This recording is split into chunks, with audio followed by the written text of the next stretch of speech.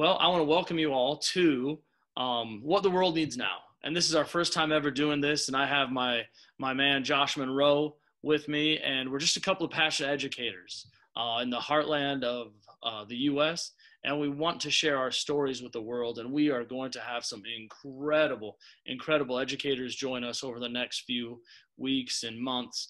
So we're just going to talk about what we do in our classrooms to keep inspired and inspire the students that we touch base with every single day.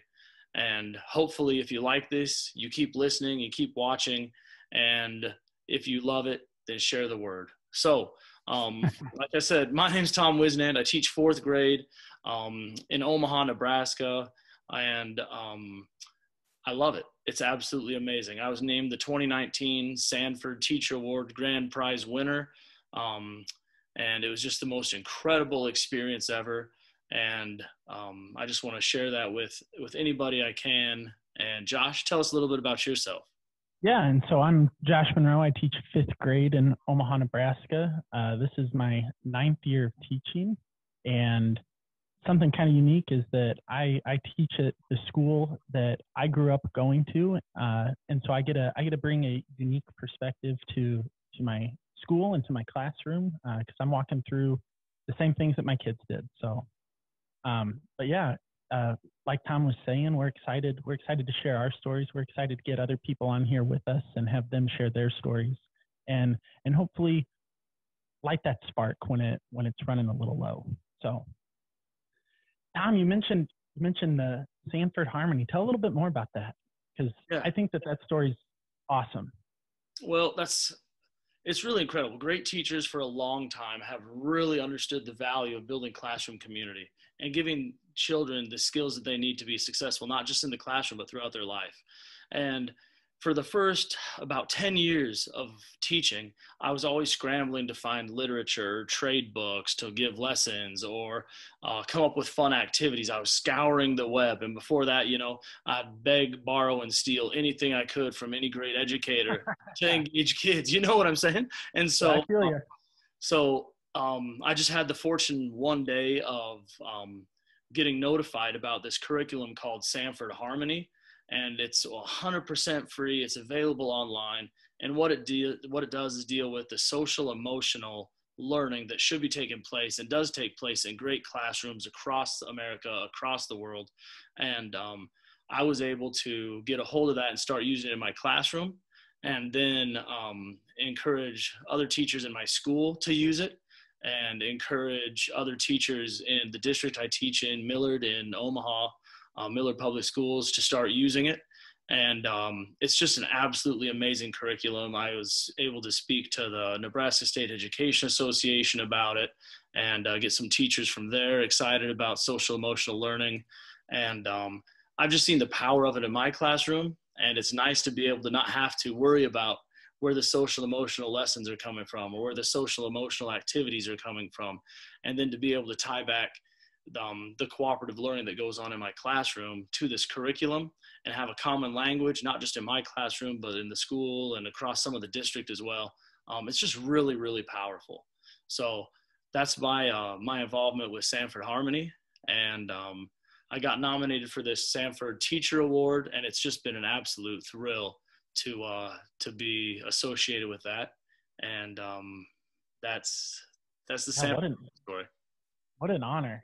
And you're part of the inspiration of why I use it in my classroom. And man, you hit it out of the park when you said it's got everything there for you, because as teachers, you know how much time we're spending planning, and this cuts down on that plan time for you. And I think one of the great things that I've learned from it, and I think that it takes teachers a long time to learn this, is when we hear social emotional learning, we think that has to be a block of time set apart every day, but you can blend it in so easily with Sanford Harmony. You learn how to weave it into your math class or your reading class. Just everything you're doing is social emotional learning.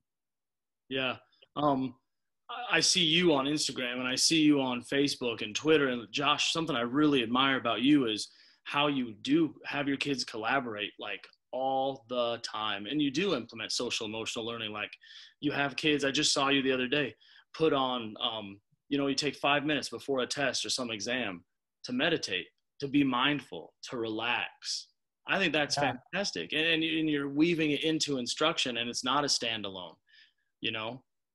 Yeah. Awesome. And in case we need a sponsorship, we'll throw out the Calm app there. Teachers, the Calm app is free for educators.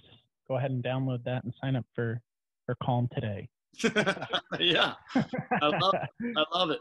Josh, tell us about, so social emotional learning is really important, and we engage kids through that all the time. But another thing that you do that is absolutely, I think, incredible is your use of TikTok and creating these short TikTok videos to inspire not just kids, but really educators all over the world. Tell us a little bit about yourself and how you came to do that, and how you have your guest sponsor or guest host, your dog, involved in some of this. Yeah. So TikTok's something I used to not make fun of. I would tease my kids about on. Do you guys do Friday fun, like Friday extra recess kind of a thing? Yeah. A little time to relax on Fridays.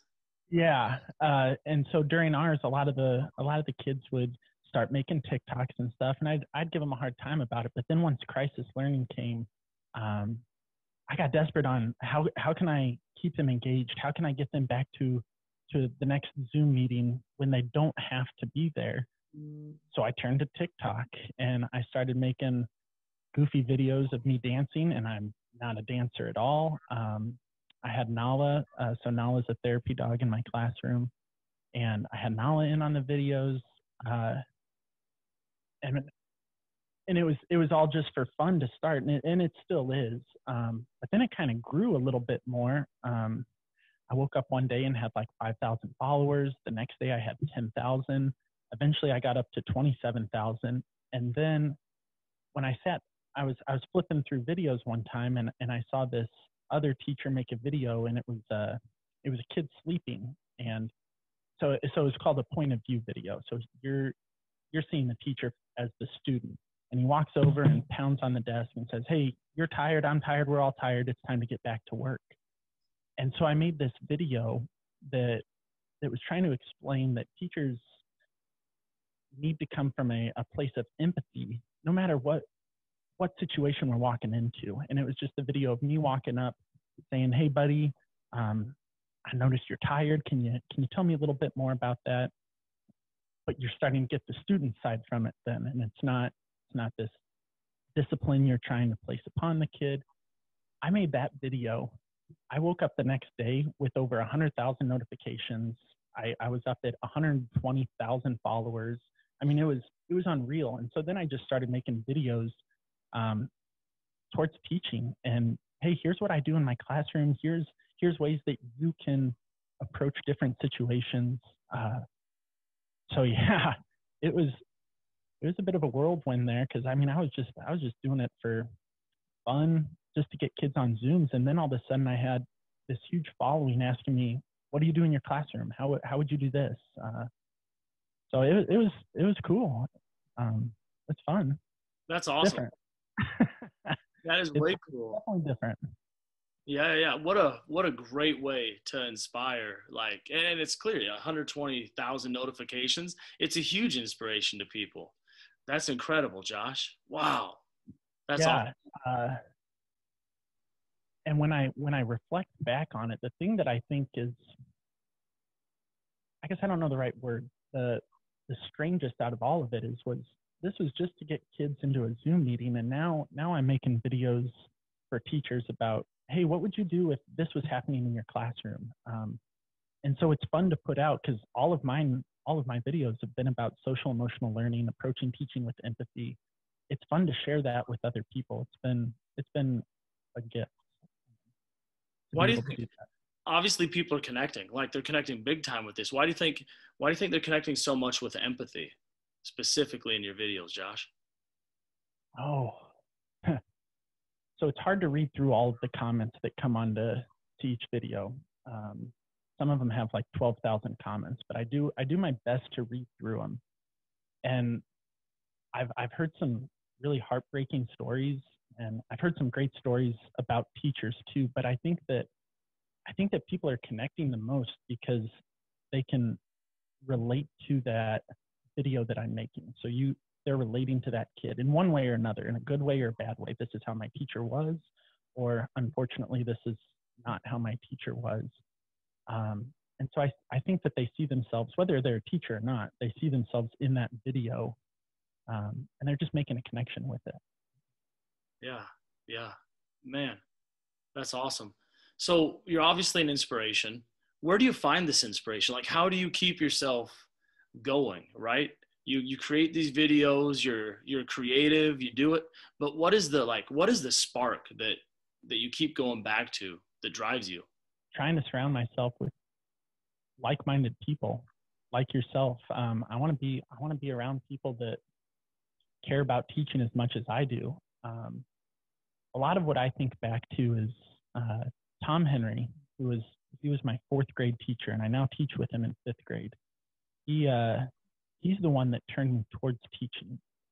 So I mean, I keep going back to how do we want kids to leave our classroom each day feeling? And we want them to feel loved. We want them to leave feeling inspired. We want them to feel leaving valued. And so that's really where I go to, not just in TikTok, but in every part of my career, is how do I want a kid to feel when they leave class? So yeah, but I mean, other than that, I do a lot of reading. Actually, you turned me on to the book Permission to Feel. That's been a big part of my class this year. I read it over the summer, but I've started incorporating a lot of what I read in that book in there. Yeah, reading's a big part of what I do too. Yeah, absolutely. Continuing your professional development. That's awesome. Right. Right. And man, what a great book. I'm so glad that you turned me to that. You turned me to that. You turned me to Inspire. Great books. But I mean, you use that stuff in your classroom too. Permission to Feel, especially. Talk about that a little bit, because I don't think a lot of teachers know about this book yet. And it's a great book. We got to get that out to people. Yeah. So I was lucky enough that when I won this social emotional award from Sanford Inspire and Sanford Harmony from National University, I really started digging into social emotional learning and what it looks like and really what it is. And there's a guy by the name of Mark Brackett from Yale University that is just spot on with everything having to do with social emotional learning, social emotional well-being for both children and adults. And it is just the absolutely most incredible book I think professionally I've read. So it just goes into about how social emotional skills are just that, skills. We address academic skills in school, but do we really take the time, not just for kids, but as adults, to honor how we feel? It goes into being an emotional detective and really asking the questions about this behavior that I'm seeing, this emotion that's coming out of this student. Where does that come from? And then my reaction as an adult, where does that come from? And just taking a moment and relaxing, thinking about that before we react, before we head to a punitive punishment. What is this behavior really showing us? It gets into self-regulation, and it uses some of the zones of regulation to identify and give the kids the words to tell us how they're feeling. So it's not just a guessing game. And as adults, how valuable is that? If I'm a better communicator about my own emotions and my own feelings, I just think that opens up the world to being able to get along well with others and really empower others to display the empathy that we were talking about earlier. If I know how you're feeling, I can respond to that. And if you can tell me how you're feeling, I can respond with empathy and really, really build our relationship to a better place. So as adults, ultra important book. As a teacher, even more ultra. But it was an incredible book. Yeah. So that's a recommendation. Mark Brackett's Permission to Feel. Go check it out for sure. I like how he says it in the book too, but an emotional detective. And I think that when we think about our journey in education, related to social emotional learning, we maybe start out as like private investigators. You know, we're not this detective yet. So how has that journey looked for you, starting when you first came in? I know that you said you're trying to keep your head above water, just like any new teacher is, just trying to learn curriculum. But then that growth that you've made in how to get kids to talk about their feelings, and how to regulate those really big feelings that they feel, because it is a bit of a journey to move from a first year teacher to a veteran teacher and learn all these things. So how has that gone for you? Was it easy? Was it, you know, how did you move down that road?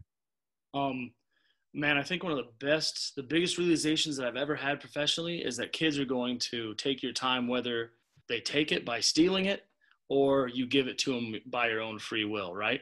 And so if I give my time to students by listening, by showing I care, by socializing with them, by doing things that they value, making TikToks or playing with them at recess, I'm giving them my time. I can build those relationships. I can understand where they're coming from emotionally. If I choose not to give them my time, then they're going to take it. The behaviors will be there. You'll have to stop class and correct things. And sometimes if we don't stop things when they need to be stopped, those big, huge emotions then become the big, huge issues where the whole room has to be cleared, right?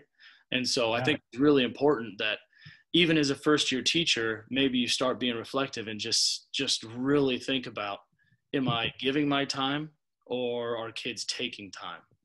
And I think that really was a transition for me when I started saying, hey, my time will be given to students one way or the other. How do I want it to be given, you know? Man, that's a great way to think about it. That's powerful too. Think about it. They're going to get your time no matter what. Make it a positive way that they're going to get it. Yeah, Um, definitely. So tell us a little bit more about your journey into education, Josh. What made you want to? I know we're going back the other way, but what made you decide that teaching kids, being in school for the rest of your life, was what you wanted to do? so I touched on Tom Henry, my fourth grade teacher who I now teach with. Man, beyond that, I mean, from his class, I knew, hey, this is what I want to do. Moving down the road into high school and college, there were times that I thought about other things, but I still had it in my heart to be a teacher. So man, I don't have this super elaborate story about how I came to want to be a teacher, because it's just been with me since I was a kid. But it's because of another teacher. Staying in education, though, that's a little bit of a different story, because once you get in, you're talking about keeping that feet churning in the swimming pool, keeping your head up. Sometimes you feel like you're dipping down,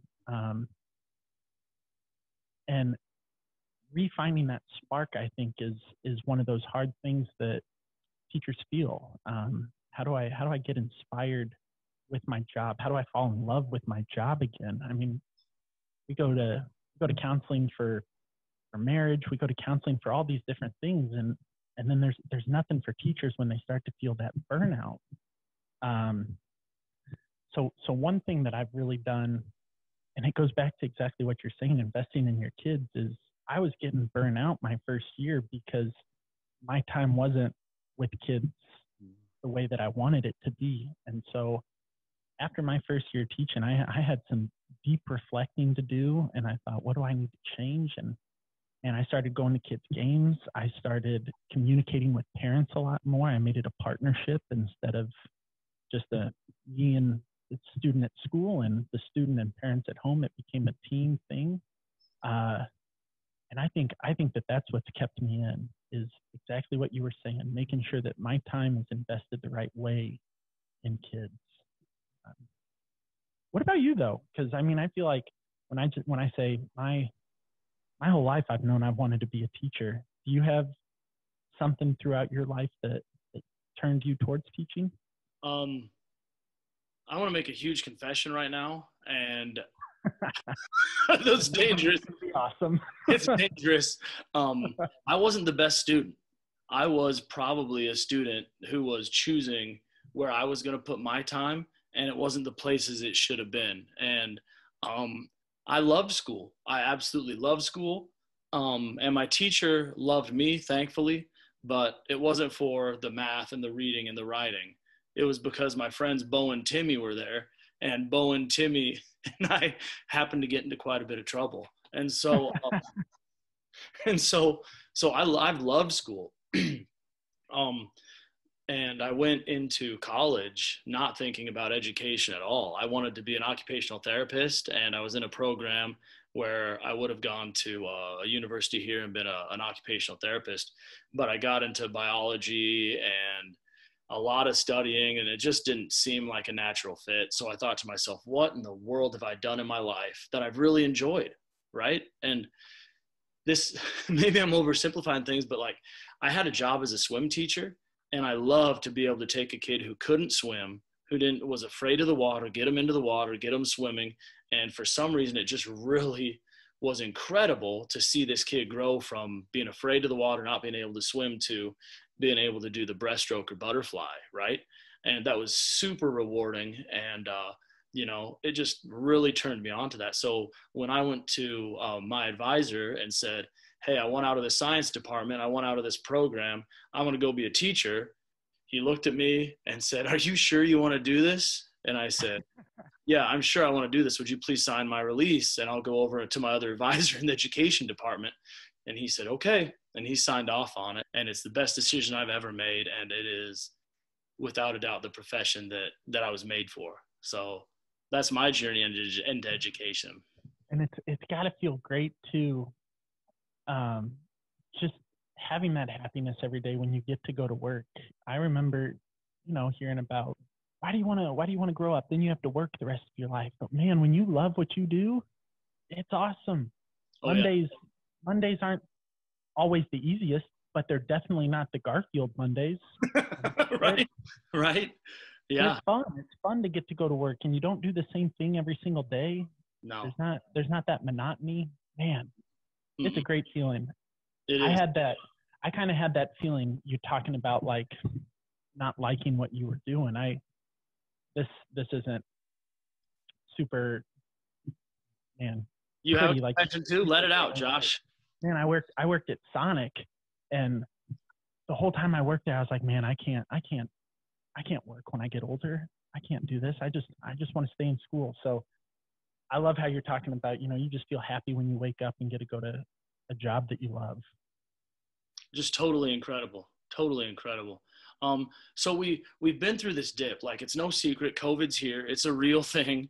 And man, I remember when we first got word that we were going 100% remote. And I've never felt this in my life ever before or since. But I really felt incapable, like totally inept, like totally ill-prepared. And I couldn't make lesson plans because I couldn't wrap my head around what that looked like for my community of learners. Right. Tell me about how you felt when you thought when you found out we were going into crisis learning. Man, you're going to remember this just like it's like one of those moments in your life that you remember exactly where you were when it happened, like 9/11. But March 11th, we're getting ready to leave on Thursday. Friday is the last day before spring break, and we figure out there's not going to be any school tomorrow on Friday. And at that time, I'm thinking we're going to have spring break and maybe one more week off just to get everything figured out. And then, the week after spring break turns into the next month, and then we figure out we're not coming back at all. Man, you just feel helpless because we weren't prepared for that. And that's why I call it crisis learning. It's not distance. It's not remote. It's, holy cow, what are we going to do? We got to figure something out. Mm-hmm. But you were right. Exactly what you said. I felt incapable. I felt hopeless. I felt overwhelmed. I still feel overwhelmed. Yeah. Oh, for sure. And I mean, I've got 19 kids this year, and 17 are in person, but I feel overwhelmed by all that. I'm so happy that we're back in school, but man, when we were fully remote, not coming back, you could see it in the kids too. The day that Ricketts said schools aren't coming back this school year, and I had to walk in to our morning meeting. I still went up to school during crisis learning because I've got two kids and I wouldn't be able to concentrate here. So I was going up to school still, and I walk in. I did all of my Zoom meetings in the Ricketts is library. the governor. So Pete Ricketts said Yeah, that sorry. our governor said, we're done. We're done. Yeah. So the day that I find out about that, I walk into our morning meeting. I just broke down. I looked at, I might start crying now. I look at the 20 different faces on that screen, knowing some of you I will never see in person again. I know that some of you are going to, I didn't tell them that, but I know some of them are going to come back and visit. But man, some of those kids I'll never see again. They went to middle school. They moved away. It was a heartbreaking moment. And it, not just for me, for every teacher, because there's teachers all over the place that didn't get that closure that the last day of school always brings. Yeah. So how did you stay inspired through this whole crisis learning, crisis teaching event? Because I think that's really important. You and I talked a little bit earlier about, man, it is tough, and you're gonna have these lulls and these humdrums, and we love going to school, we love our job, but there's some days it's just like, oh man, you have a tough IEP, or you have a tough you have a tough conversation with a parent coming up, or a coworker is just really slamming you for the way you did a lesson, or the way you're not carrying out your responsibilities as a professional. Like, how do you stay positive? How do you stay inspired? Man, that's a great question. I just as a person, I naturally am happy most of the time, but you're right. There are times that we hit that dip. And it's important that we recognize when we're falling down into that hole, because that's where we start to see that burnout, or start to see those big feelings of anger or sadness. So I like to play basketball, honestly. And before COVID, I was playing 3 or 4 times a week, and that was kind of my way to stay in shape. Now I got to run, and I hate that. Man, I don't. Hats off to marathon runners. I've ran a couple half marathons. I've hated all 13.1 miles, but I do a lot of reading. Man, hang out with my family. That's a big part. My wife and my kids bring a lot of happiness to me, and they help lift me up. My wife is probably the best listener I've ever met. I mean, she has to get annoyed listening to all my stories, or when I come home and I'm upset about something, but she sits there and listens, and sometimes gives me advice, and sometimes just understands that I need to vent for a second, and then I'll be all right. So I think having that support group there, and making sure that you have something that you can turn to when you're feeling in that dip, that's a big part of how we can stay inspired, and how we keep ourselves from falling too deep. Yeah. That's awesome. What about you though? You're a biker, aren't you? I love to get out on the mountain trails. I live in Nebraska, so there aren't a lot of trails. Go to the bluff. Bike. We'll go over to the hills. I do love to bike, so I'll get out on my mountain bike, and I'll take the kids out on bike rides. I love to go to the gym. But I think, like, one thing that does it for me is just realizing that there's this whole network of really inspirational teachers, like ultra inspirational teachers, like you, like some other teachers we'll meet on here. But my gosh, just a bunch of go-getters. They stay positive. They realize, like you said, they realize their emotions. This book, Inspire, actually says that you can find inspiration every single day if you want, but that you have to realize that it's like a muscle, right? So you find what inspires you. And this book is amazing. It goes through, like, I don't know, maybe 6 different lists of inspiration, that ways that you could be inspired. And then you know what inspires you, and you just keep going back to it. Every time you feel yourself going into that humdrum, or that lull, or that dip, or that valley. And, it's amazing. I find, like, physical activity is one of my huge ones, right? So if I am feeling in that lull, I might have to take an extra workout, or go extra long or extra hard on my workout or whatever. Some people, it's just getting away into nature. For some people, it is relationships, but it's just whatever inspires you, you need to do more of. And it's self-care, it's making that time. But that Inspire book was one of the big aha moments for me. Like, yeah, that totally makes sense. I need to take more time and buy them. Yeah, I think that's absolutely huge. As professionals, we realize that we're going into that and then do what we need to do to get back energized. Right. And that's what we preach to our kids when we talk about regulating emotions. It's important that we practice that as well. And I think that having those conversations with kids is pretty powerful too. It's all about being real and being authentic. And kids, one reason I love my job, Josh, is because kids, I think, are sometimes way smarter than adults. They cut through all the garbage like super fast, right? And whether you're pulling a quick one on them or not. So, and they'll let you know. Oh, absolutely. They will.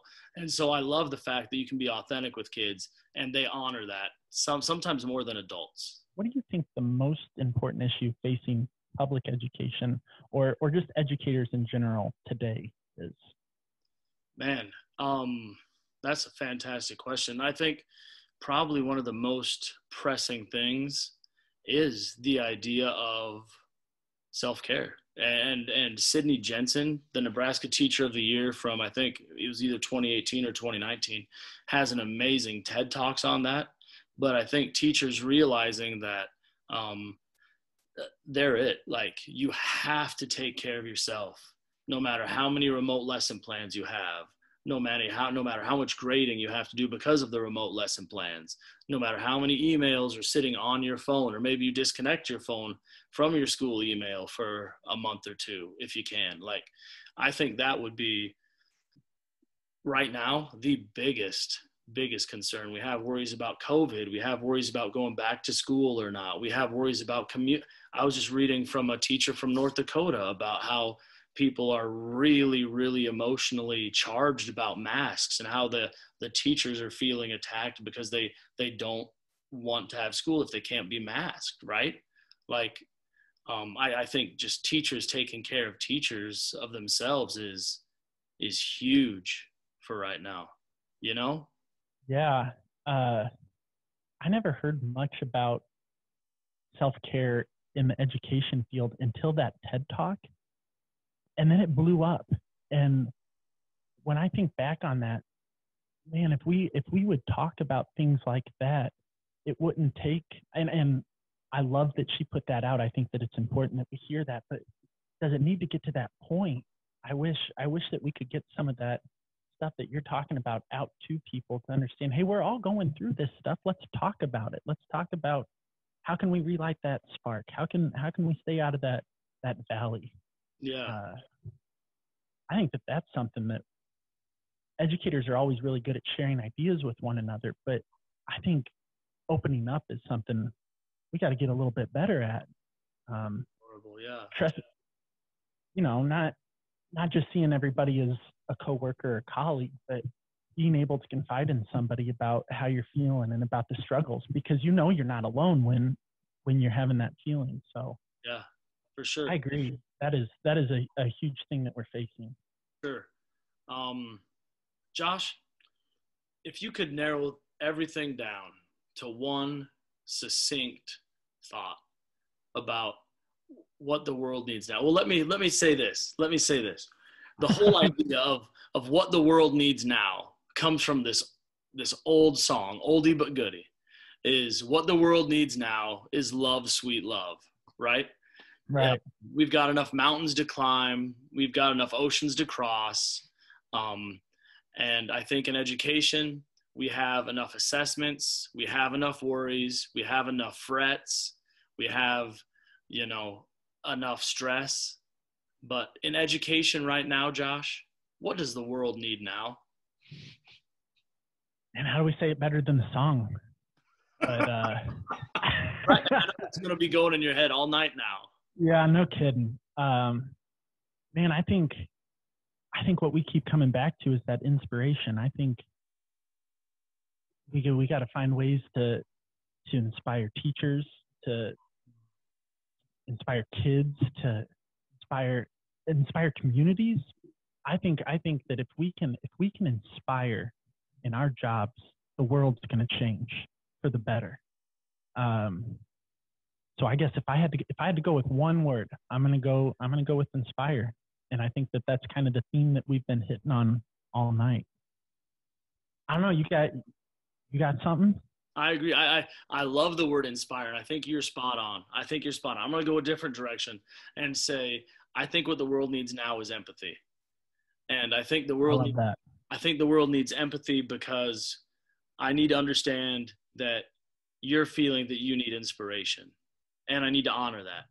And I need to feel that I need to understand that maybe a student needs a little bit of grace because it was a rough night last night, and I need to empathize with that student. And I need to understand that maybe a parent is really upset because I didn't notify them of a spelling test in the amount of time that they thought was appropriate. And so instead of being defensive, I need to empathize with that parent and understand their perspective. And I think that if we as educators could demonstrate empathy and show empathy, then maybe those around us, the presidential candidates and other people when they get older, this generation of children, and maybe even us when we get a little bit older too, will be more empathetic. And I think that's what the world needs now. So right on. That's a great one too, man. Empathy is probably in my top 5 for all-time best words. Is it? I love it. You are right on. The world can't ever have enough of that. Or inspiration. I think we solved the world's problems for tonight. Oh,